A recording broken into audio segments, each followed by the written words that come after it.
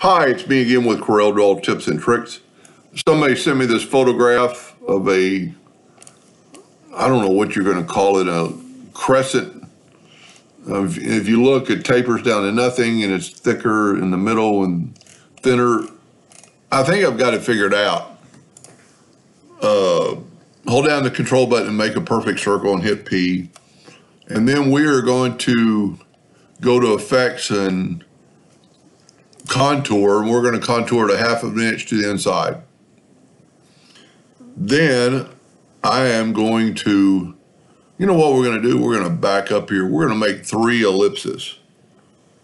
We're going to Control D and make a duplicate. Hold down the Shift key to make it perfect, and then Control D and it'll make another one perfect.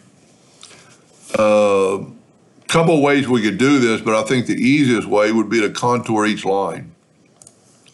We're just contouring each line 1/2 inch. Okay, we need to go to Object and break the contour part. And if this works, I think this will be it. Hit the letter L on your keyboard. Wow, look at that. It put all the lines to the left. Then let's take the Smart Fill tool, fill that in, select it all, and right-click No Outline. Might be, I don't know, size-wise. And if they want that color, I don't think that's a color in Corel. But you could always do this. The color is there. Go to your color eyedropper tool and take a sample there and pour it in those spots. Wow. I think that's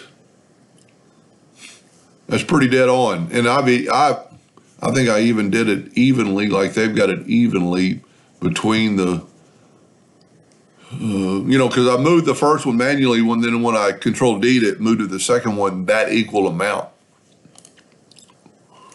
Anyway, hope that helped them a little bit. Thank you for watching.